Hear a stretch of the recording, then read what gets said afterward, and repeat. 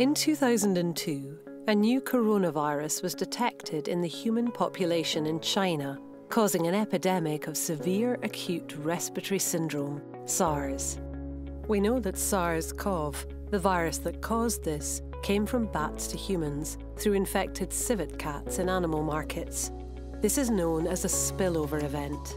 17 years later, a relative of that virus, SARS-CoV-2, has crossed to humans, resulting in the COVID-19 pandemic.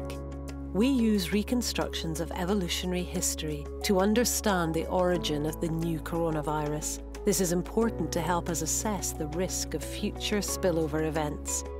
To examine how coronaviruses are related, we look at their genome sequence, made up of RNA. As the virus replicates, small changes occur naturally in this RNA sequence. These are known as mutations and are responsible for creating variants. Most of these mutations don't change virus properties, but some will give rise to viruses with altered functions or immune evasion capabilities. When we say that two viruses are evolutionarily related, we mean that they shared a common ancestor. Evolutionary relationships are represented using phylogenetic trees. They help us to visualize shared common ancestors, with branches representing the amount of genetic change between the different related viruses.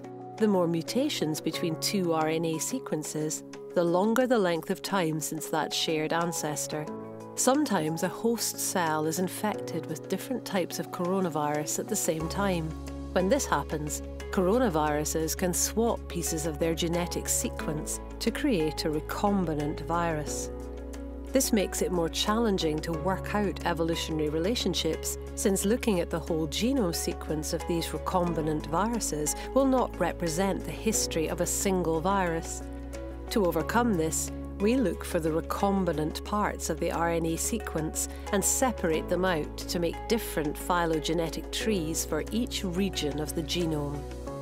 This computer-based analysis helps us to build up a more detailed picture of these viruses' past relationships and origins.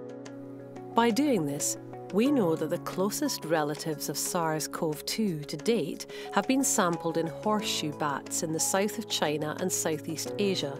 Related viruses have also been found in East China.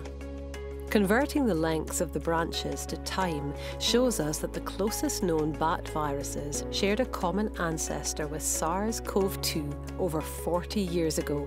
The results show that while we have only found a very small number of the coronaviruses related to SARS-CoV-2, its direct ancestor was in a horseshoe bat species, or an intermediate mammal species linked to them.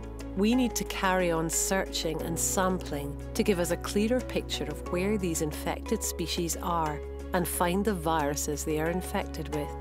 This knowledge will help us to understand more about these viruses and how likely they are to pose a threat in the future.